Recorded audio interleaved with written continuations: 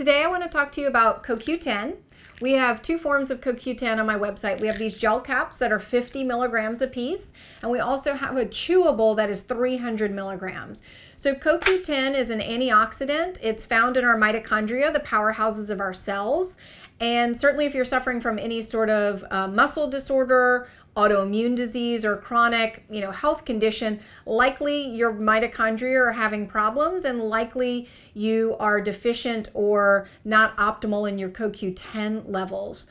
Also, if you're somebody who is taking a cholesterol medication like Crestor or Lipitor, that is known to decrease your CoQ10 levels. In fact, it's going to be malpractice probably one day if your doctor did not suggest that you supplement with CoQ10 while you're taking one of those medications.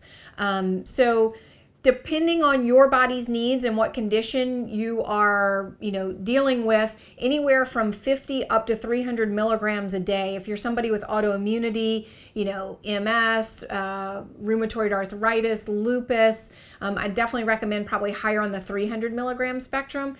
Somebody just from preventative health, our CoQ10 naturally declines as we age, then 50 to 100 milligrams would be appropriate for you. And there's really not a great way to test CoQ10 through the traditional lab testing.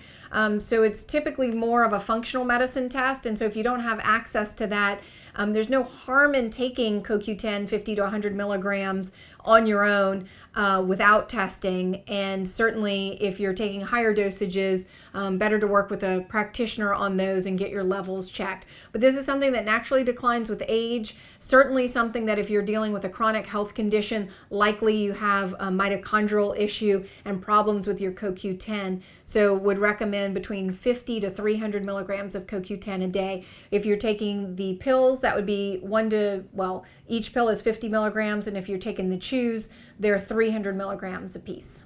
It's a fat-soluble vitamin, so best taken with food, and even a fatty meal is when I prefer you to take anything that is fat-soluble. So the fat-soluble vitamins are D, A, K, and E, and then of course fish oils are fats, and then CoQ10. Anything that's in a gel cap that typically tells you that it's a fat or fat-soluble and best to be taken with a meal and even with a high-fat meal.